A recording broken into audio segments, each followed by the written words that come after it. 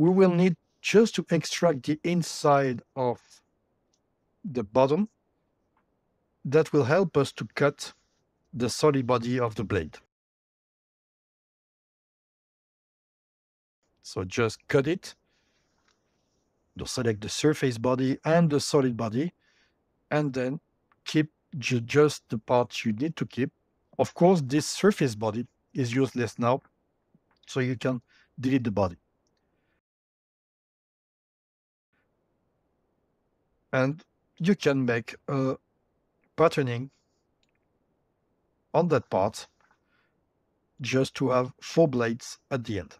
Just define the body and then the axis, put the right number. So it's going to be 4 instance here.